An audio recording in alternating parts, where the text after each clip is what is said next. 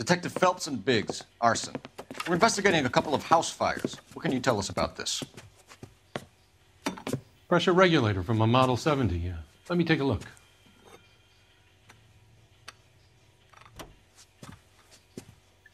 We have a problem. This has been tampered with.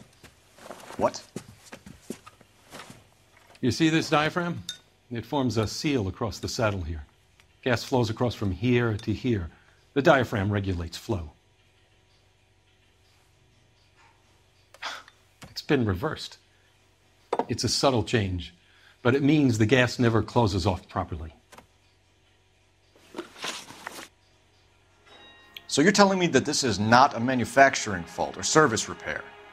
I don't think there's anything inherently wrong with the design. You're telling me that you've never had any problems with this heater? Look, we've changed the design since the Model 70. These things are still being installed? It's the demand. None of us could keep up with the amount of housing going up. At the budget end, we're still using some of the old stock. We are installing 100 heaters a week. They're not all faulty. They're not all safe either. Are these diaphragms prone to failure? They tend to go after a while. The rubber lasts quite a few years and then it perishes. So the guys' names that I've been seeing doing the repairs on the heaters, they're fully licensed and accredited. Sure, of course they are. I think you're lying, Rasic. I think some of your men aren't fully licensed. You're desperate to cover your sales. And how are you going to prove that, Detective? Name me one of my guys who would have overlooked a fault like this.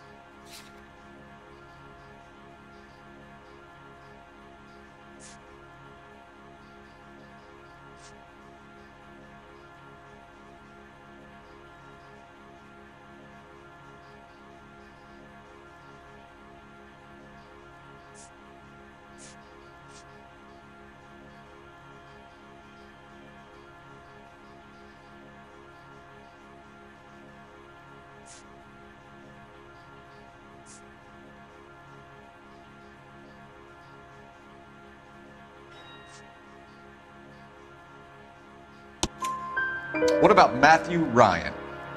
You know about Ryan, huh? All right, he's been in some trouble, I know that. He's done his time. You in the habit of hiring criminals, Rasic? I need guys, Detective. This boom is a once-in-a-lifetime opportunity. I want you to get me a copy of the list of your installers. Okay, I'll get it for you.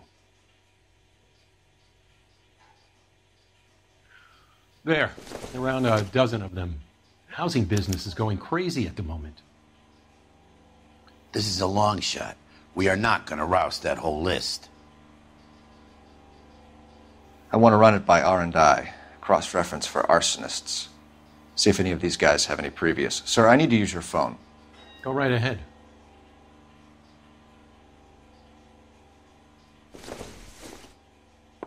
Try that again, asshole.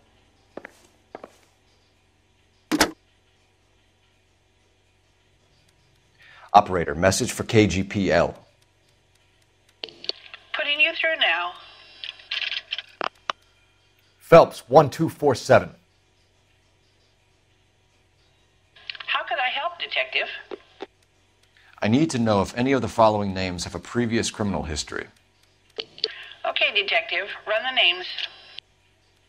Acevedo Ernesto, Clemens Walter, Elgram John, Gable Leroy, Kelligrew Peter, Cutner Robert, Limehouse Albert, Manning Franklin, Neves Raymond, O'Brien Thomas, Ryan Matthew, Spurgeon William, Varley Reginald, Zurich Stephen. Clemens Walter, previous conviction for arson and malicious damage. Burned down a house in Westwood in 1942. 4-year jail term. Thanks.